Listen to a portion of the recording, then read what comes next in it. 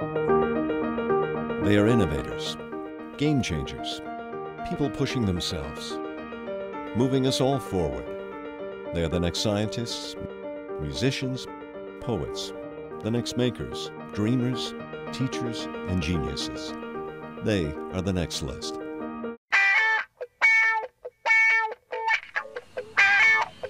It is the manifestation of our dream.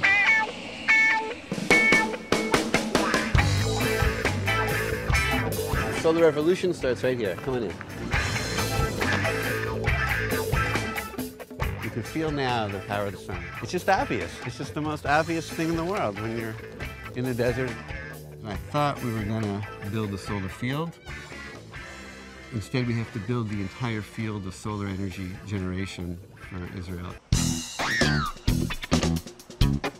I'm Yosef Abramowitz, co-founder of the Arava Power Company here in Israel. Like a bulldog, you just put his teeth in something and he doesn't give it up until it is done. Even if Israel were 100% renewable, we wouldn't have saved the planet. I can't believe it. I'm so excited.